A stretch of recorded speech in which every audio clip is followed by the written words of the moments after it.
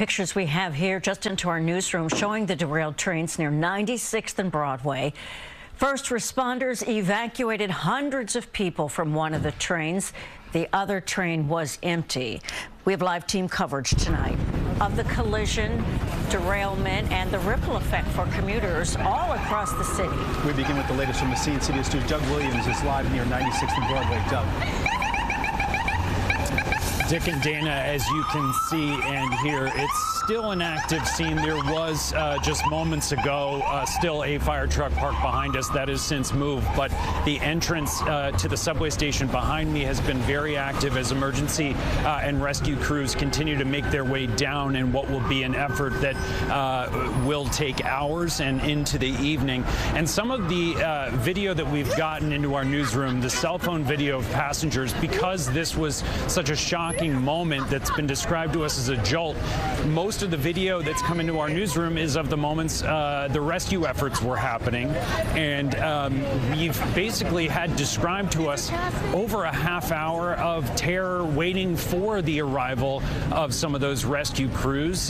They were greeted with applause by many of the passengers on these very crowded train cars. Here's one passenger named Evelyn. Want to play one of her answers earlier in an interview talking about what she saw and witnessed.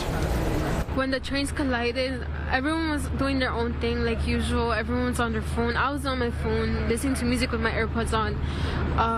And like I said, I like my music pretty loud. But even through that, through noise cancellation and everything, you heard how loud we crashed into the other train. It was really loud that the other train literally got destroyed. Like the whole floor was just crunched up together. The seats they didn't even look like seats no more. The poles were open. It was just really bad. And smoke started coming inside the carts. Like it smelled a lot like gas, and it was really bad. Everyone was panicking because like it's gas. There's lots of us in there. People started getting claustrophobic. People dropped everything in the jolts. I hit my head against the window.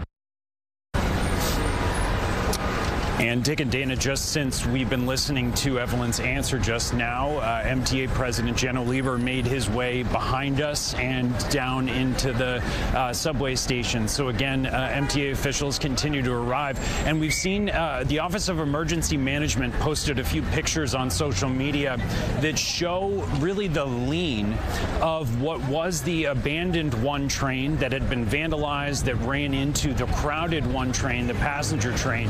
And that was something Evelyn described.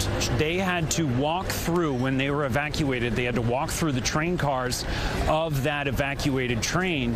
And she described having to hold on just to walk through those abandoned train cars. It was so badly damaged, she said, we didn't even recognize the subway poles. The seats didn't look like seats. So that was the car that took the majority of the damage. And luckily, those train cars had been abandoned. Again, it was a service train, but really it was just a decommissioned one train that had been vandalized. The other one was full of passengers on a crowded Thursday afternoon. For now, we're live here in the Upper West Side. Doug Williams, CBS 2 News. All right, Doug, thanks very much.